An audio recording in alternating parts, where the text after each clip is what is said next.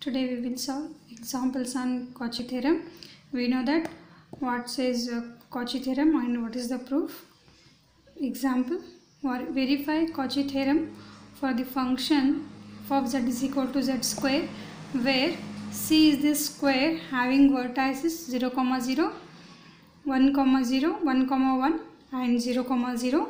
Solution, this is the figure for the given vertices. Then c is a square OABC, and we have by Cauchy theorem integration over c f of z dz is equal to 0. This is the statement, that is statement of Cauchy theorem, that is integration over c f of z dz is equal to 0. Therefore we have to show that here this c curve splits into 4 parts, that is OA, AB, BC and CO. This can be written as integration over OA. Here f of given f of z is z square. Therefore integration over OA z square dz plus integration over AB z square dz plus integration over BC z square dz plus integration over CO z square dz is equal to 0. This we have to prove here. Along OA y is equal to, this means along the line OA y is equal to 0. See here y coordinate is 0 here. Therefore dy is equal to 0 and x lies between 0 and 1, and z square dz is equal to, z is x plus iy, z square will be x plus iy whole square, and dz is dx plus I dy. Therefore here y value is 0. Therefore the z square dz is equal to x square into dx. Therefore integration over OA z square dz is equal to integration from 0 to 1 x square dx. We know that the integration of x square is x cube by 3, limits from 0 to 1. After the substitution of limit we get the value of this integration is 1 by 3. Name this equation 1. Then along with AB, here the line AB, x is equal to 1 and dx is equal to 0 and y lies between 0 and 1. Then z square dz is equal to x plus iy whole square dx plus I dy. Here x value is 1. Substitute that, we get 1 plus iy whole square. Here dx is 0. Therefore I into dy here. Substitute that, use this result. We get integration over AB z square dz is equal to I is constant. Take outside the integration. We get integration from 0 to 1. 1 plus iy whole square into dy. Then apply the formula a plus b whole square. We get 1 minus y square. Here I square y square. We know that value of y square is minus 1. Therefore 1 minus y square plus 2 iy into dy. Next step is integration. If integration of 1 is y and y square is y cube by 3, and 2 y is I is constant here. Keep as it is. Y difference integration is y square by 2. Therefore 2 will be cancelled.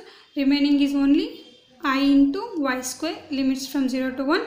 Substitute the limits and calculate. We get I into 1 minus 1 by 3 plus I, which is equal to I into 2 by 3 plus I, which is equation 2.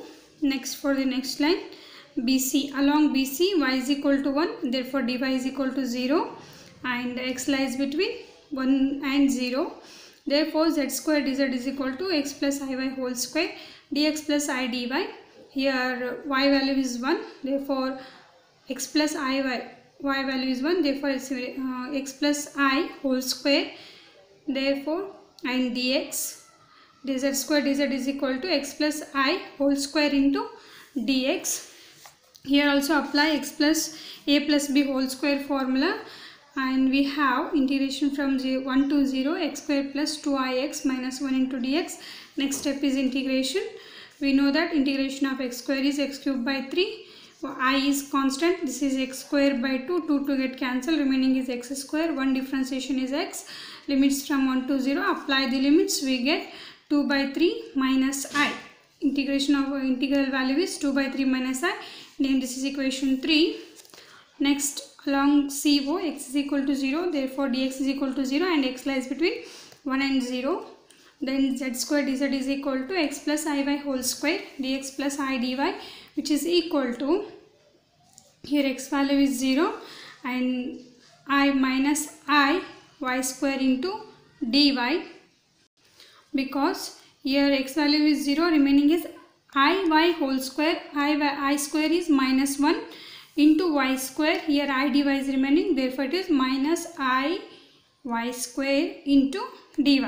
Then integration over CO, z square dz is equal to integration from 1 to 0 minus I y square into dy. I is constant, take outside, minus I y square integration is y cube by 3, limits from 1 to 0, apply the limits, then integral value is integration over CO, z square dz is equal to I by 3. Then this is equation 4. After that, adding equation 1, 2, 3, 4, we get, see, this is equation 1, 2, 3, 4. The integral value of equation 1 is 1 by 3 plus minus 1 plus 2i by 3 plus 2 by 3 minus I plus I by 3. Calculate, we get integration over c, z square dz value is 0. Hence here our Cauchy theorem is verified. Next, show that integration over c mod z square dz is equal to I minus 1, where c is a square having vertices 0, 0, 1, 0, 1, 1, 0, 1, give the reason for Cauchy theorem not being satisfied. Here we have to give the reason if it not satisfied. See here, integration over c mod z square dz is equal to 0, then it will be, then here Cauchy theorem is verified, but here integration over c mod z square dz value is I minus 1, means that here Cauchy theorem is not verified. After the calculation, we have to give the reason why it not satisfy the Cauchy theorem. Solution. The curve C is as shown in the figure. This is the figure for the given vertices. Similarly, as in the previous example, integration over c mod z square dz, here c splits into 4 parts, c1, c2, c3, c4, or along OP, PQ, QR and RO. You can write OP, PQ, QR, RO, otherwise C1, C2, C3 as you wish. Take this is equation 1. We have mod z square dz is equal to x square plus y square dx plus I dy. We know that mod z square value is x square plus y square dx plus I dy. Along OP means this one, C1, y is equal to 0 implies dy is equal to 0. Then mod z square dz is equal to 1 plus y square I dy.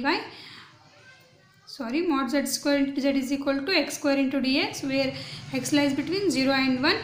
Then along PQ means C2, x is equal to 1, dx is equal to 0, and mod z square dz value is 1 plus y square into I dy, where y lies between 0 and 1.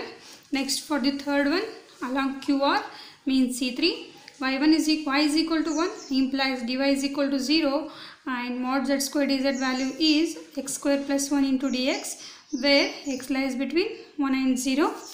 Next, for the along RO means C4, x is equal to 0, dx is equal to 0, mod z square dz value is y square into I dy, where y lies between 1 and 0. Apply all these conditions here.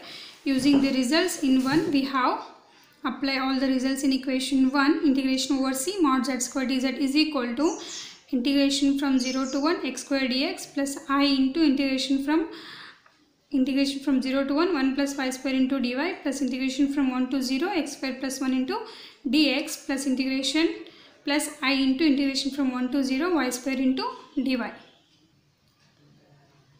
plus is equal to, here x square integration is x cube by 3 and this one is y plus y cube by 3. For this one, x cube by 3 plus 1, this is y cube by 3. After the substitution of limits, we get the value is integration over c mod z square dz value is minus I minus 1 plus I. This is the proof. Thus, integration over c mod z square dz is equal to I minus 1 along the given path. Next, for the reason, according to Cauchy theorem, we must have integration over C mod z square dz is equal to 0. But Cauchy theorem imposes the condition on f of z to be analytic. Here f of z is equal to mod z square or u plus iv, which is equal to x square plus y. Therefore, u is equal to x square plus y square and v is equal to 0. Also, ux is equal to 2x, uy means dou u by dou x is equal to 2x, dou u by dou y is equal to 2y, and dou v by dou x is equal to 0, dou v by dou y is equal to 0. Cauchy-Riemann equations. We know that what are the Cauchy-Riemann equation? That is ux is equal to vy and vx is equal to minus uy are not satisfied. Therefore, the given function f of z is equal to mod z square is not analytic. The Cauchy theorem is satisfied only when the given function is analytic. Our given here for this problem, the given function mod z square is not analytic. Therefore, this function does not satisfy the Cauchy theorem. This is the reason for Cauchy theorem not being satisfied. Next example. Verify Cauchy theorem for the function mod z is equal to z into e raised to minus z over the unit circle with the origin as the center. Solution. We have to evaluate integration over c z into e raised to minus z dz, where z is the circle, mod z is equal to 1. Therefore, z is equal to e raised to I theta, where theta lies between 0 and 2 pi. Dz is equal to I into e raised to I theta into d theta. Just differentiate this one. Then integration of this one is integration from 0 to 2 pi e raised to I theta, e raised to minus I theta, I into e raised to I theta into d theta. Z is e raised to I theta, e raised to z value is e raised to minus I theta, I into e raised to I theta into d theta. Then integrate this one, e raised to I theta minus e raised to I theta, I into e raised to I theta, it will be e raised to I theta is e raised to 2 I theta. This is e raised to minus I theta, because z value is e raised to I theta. It is minus, therefore minus e raised to I theta. Here, see here, e raised to minus e raised to I theta into d theta. Put e raised to I theta is equal to t, then e raised to I theta into I into d theta is equal to dt, or d theta is equal to dt by it. When t is equal to 0, we get theta is equal to 0, we get t is equal to e raised to 0, which is equal to 1. When theta is equal to 2 pi, t is equal to e raised to 2 pi I. We know that e raised to I theta can be written as cos theta plus I sin theta. Here it is e raised to 2 pi I, therefore cos 2 pi plus I sin 2 pi.